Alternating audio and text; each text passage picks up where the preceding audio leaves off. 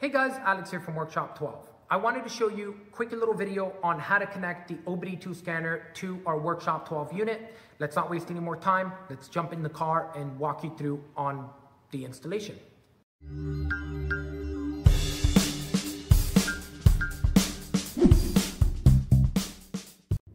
Okay, so the first thing we're going to do is locate your OBDII port. And most cars, 100% of the time, will be underneath your driver's side here.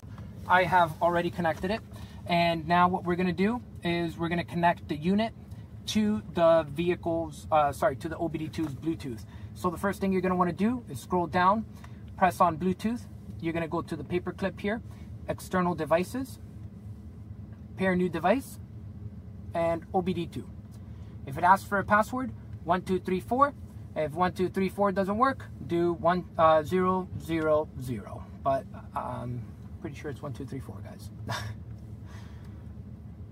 Okay, done, paired. Next, you're gonna go ahead and go to the Google Play Store. And we don't see the Google Play Store on the home screen here, so we're just gonna quickly add it here. And we're gonna go to the Play Store, go to the search bar, type in OBDII, and you're gonna download. This is the one that we recommend, guys. At the end of the day, you can download whichever one you want. The reason I like this one, it has the less ads, and if you're not paying for an app, you guys know ads can be a little annoying. So we're gonna go ahead and install it. Okay, so now that it's installed, guys, you're gonna just simply click open. And now you gotta remember, guys, we already connected it via Bluetooth. Now on here, it's gonna tell you to select your language. You can just put English or whatever language it is. And then you're gonna go next. Now keep in mind, this is you only have to do this once when you first download the app. So you're gonna go, yes, I agree. You're gonna go next. Next. So here we're gonna do metric. We're gonna do kilometers, liters, because of course we're in Canada, but we're gonna do PSI because nobody likes KPA anyways. Then we're gonna go Celsius. You guys would set it up to what you want here. Then you're gonna go here, select GMC.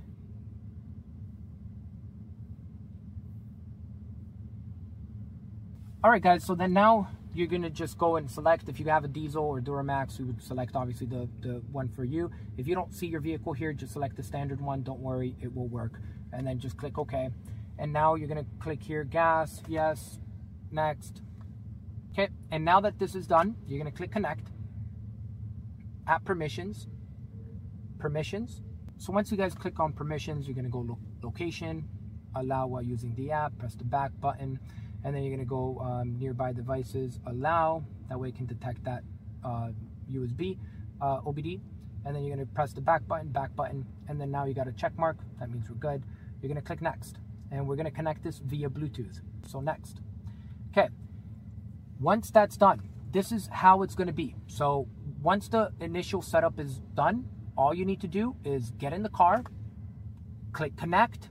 It is going to connect to your vehicle, and you're done. Okay, it's saying to allow notifications. We'll click allow.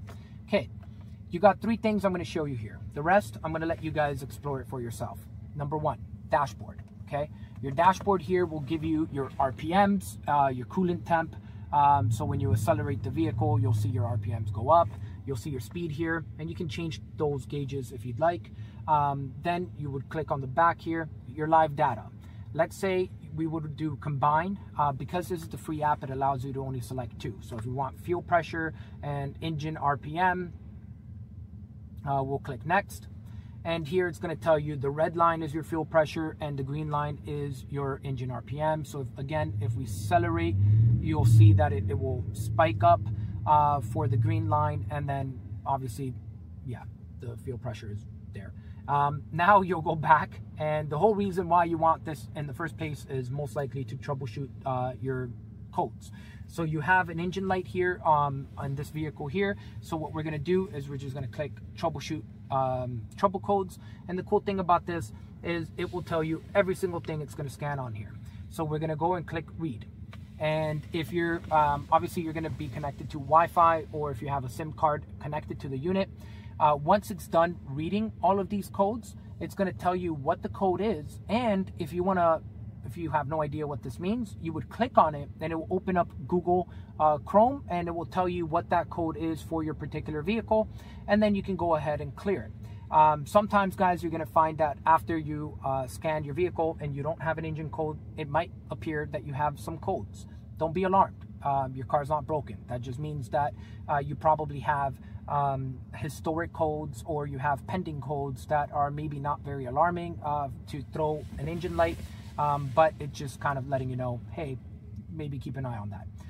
So this is a really cool thing. Keep in mind, guys, let's be honest, it's a $12 device, okay? This is not going to tune your system. It's not going to, you know, give you change, you know, modifications in terms of your lights or whatever. Like, there's some other more sophisticated OBDII scanners. For the price, for what it does, this is literally the best bang for your buck. So here you can see it tells you what the code is. So we'll go ahead and, like, say we want to click on it to understand what it is. It will tell you right here what it is, and of course, thanks to Gemini and Google AI here, it'll tell you exactly some more about what this issue is.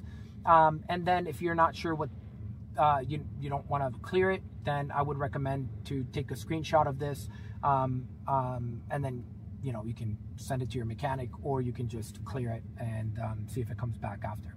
So if you guys want to clear the engine code, very simple, click clear. And you're going to click clear only, yep,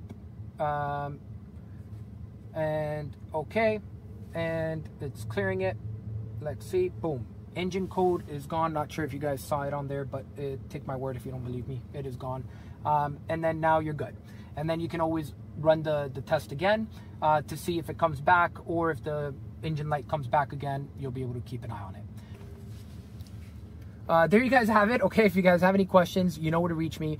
My name is Alex from Workshop 12, and it's always a pleasure to assist you. If you guys want other videos or more in-depth things on what this app does, let me know. I wanted to make a quick little video for you guys. Didn't want to get into the nitty-gritty of everything here. But yeah, there you have it. Peace.